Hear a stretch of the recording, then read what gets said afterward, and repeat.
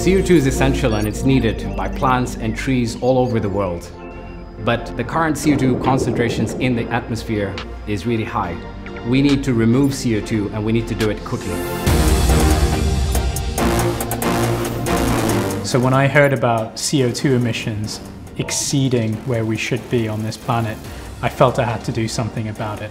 There was no technology or very few solutions that could lock that CO2 away permanently. We are vacuuming the CO2 from the atmosphere, we are separating it from air, and then we are mixing it with water and inject it in the underground. We are accelerating a natural mineralization process in a permanent, safe, and a scalable way. There is abundance of peridotite in the UAE and in the region. And what that means is there's the high potential to remove billions of tons of CO2 every year. Naturally, this process takes decades to take place. With our technology, we're able to convert the carbon dioxide into rock in less than a year. The carbon and the CO2, it will permanently stay in the rock forever. We have built a pilot project in Fujairah with ADNOC.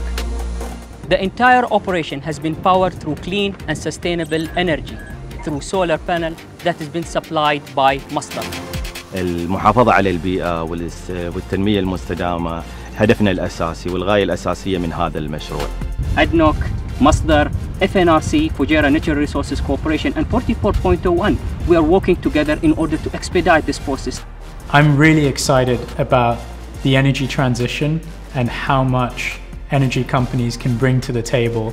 Our aim is to make this a global solution to fight climate change.